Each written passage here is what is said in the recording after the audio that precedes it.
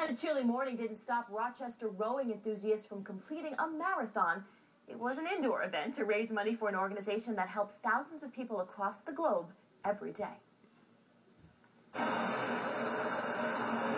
These rowers worked out for a worthy cause, the Rochester chapter of the American Red Cross. So many people are focused on donating money to natural disasters throughout the world, but it seems like there's not a lot of attention being paid to the local Red Cross. The fundraiser took place at the same time at the CrossFit in Geneseo and in Rochester.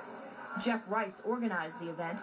His goal was to row 1,000,000 meters this year and thought a fundraiser would only motivate him further. Well, it did, and at the same time, it also caused him to exceed his fundraising goal. I went over $1,000 on Friday, so did pretty well. Most of these participants are rowing a 5K. Rice, well, he's rowing a marathon. But many here today agreed it's not just about the distance, it's about the donation. This is just a great event. We're really happy with the turnout and the amount of money we raised. The Row for the Red Cross raised over $3,000 today. Rice hopes to make it an annual fundraiser, including CrossFit gyms across the country.